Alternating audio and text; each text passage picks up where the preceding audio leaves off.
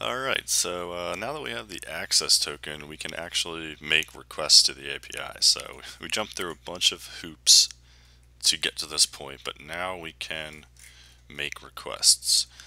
So making requests. To make requests to the FitBit API, simply add an authorization header to the HTTP request with the user's access token.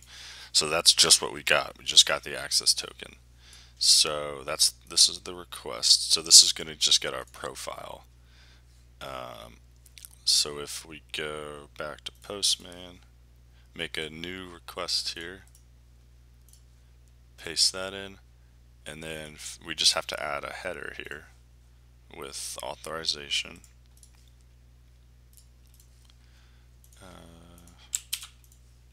Alright, and then bearer, and this is an example token, so we need to add an our token.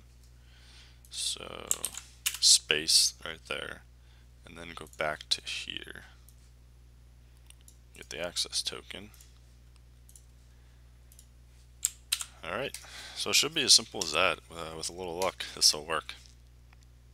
Alright, so this is just our profile info. So we have age, birthday, all of this information. So this is it. From here you can play with the API. So let's just see what other kind of requests there are. FitBit API. Let's see the API Explorer. Activities. So let's try this. Get activities. So you see from here, it's just as simple as what we just did, but just changing the requests a little bit. So slash user slash activities.json.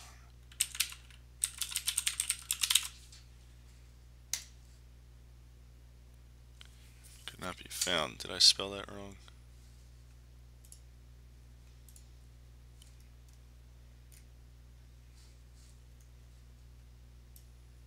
Probably.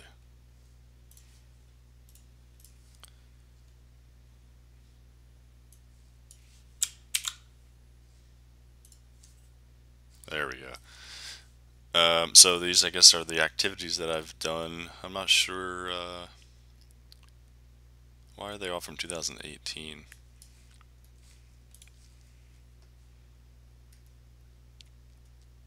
Oh, this is my Fitbit. No, I was thinking of Strava. I was like, I've definitely done some things since 2018. But let's see if we can find like heart rate.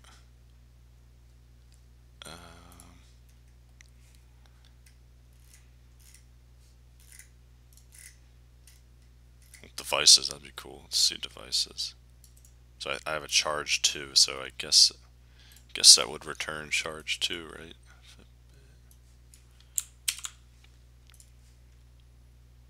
Oh, cool. So battery high, it's at 80. Charge 2. Nice. That's the MAC address, I guess. Nice. The only other thing I'm really interested in is heart rate. So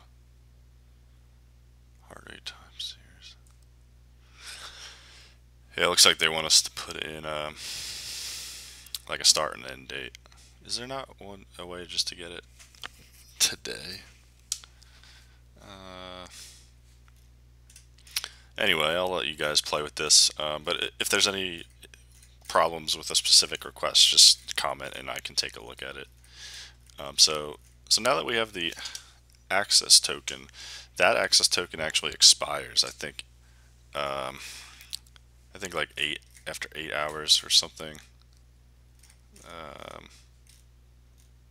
Yeah, an access token is a short-lived. Yep, the access tokens have an 8-hour lifetime. So what's going to happen is this token will, after 8 hours of playing with this and making requests like this, it's going to expire. So what we need to do is basically, if we go back to this request we made to get the access token, it also came with this refresh token. So basically to get a new access token, we use this refresh token, and it basically gives us this same thing again. It gives us a new access token and a new refresh token. So let's let's work on building this. So that's our request. Add this here. Post. A lot of copy and pasting back and forth. So authorization header must be set to basic, followed by a space. So this sounds familiar. This is exactly what we did before. So if we go back to this, geez, that's the wrong. Go back to here and here. We have authorization. And then we have this, which, if you remember, this was the result of encoding our ID : secret. So that's the same process there.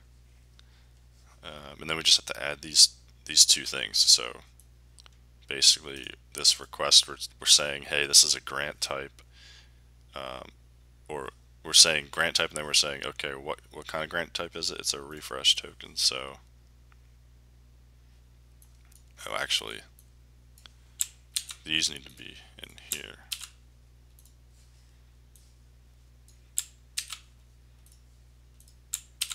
Alright, now back to the parameters. This is where we need grant type.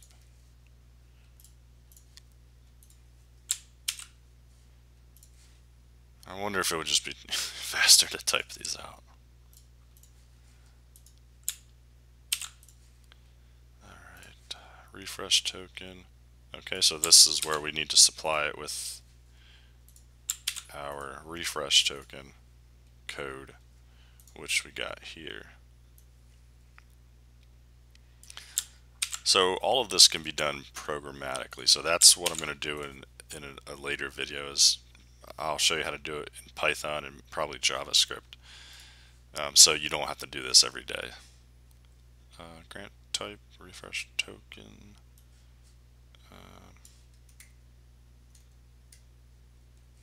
I wish they put this piece of information up here, but because before when I was doing this, I forgot to add this. So we need to add this as well to the header.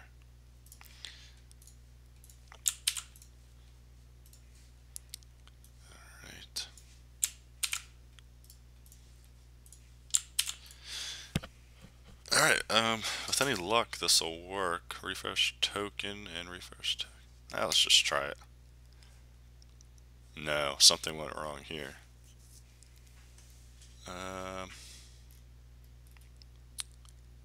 Yeah, it didn't like that.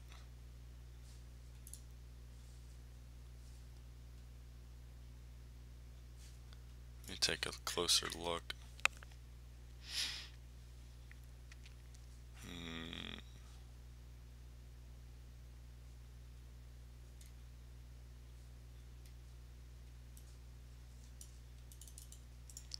So I'm just going to look at this in Notepad.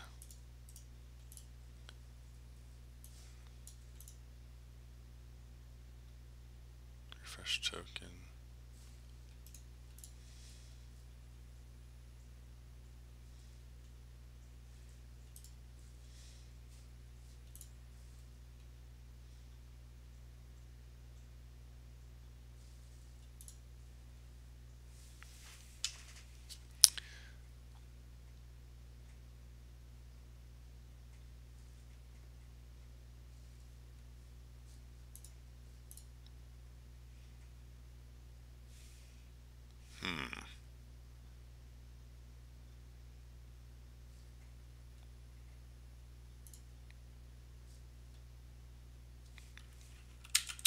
Should that be token? I don't know, for some reason I must have copied it wrong, but I didn't have token there. So just make sure it looks like this, and you'll see that basically this is what we did here when we got the code initially from the browser. But now we can always make these refresh token requests. So if we had this running in a website, we always have an access token and we always have a refresh token, so we can always get a new access token. So that's good news. I hope this video was helpful. Let me know if there's anything, any other special requests or information. Like I said, I'm gonna show you how to do this in Python and JavaScript, hopefully. So look out for those videos. All right, see ya.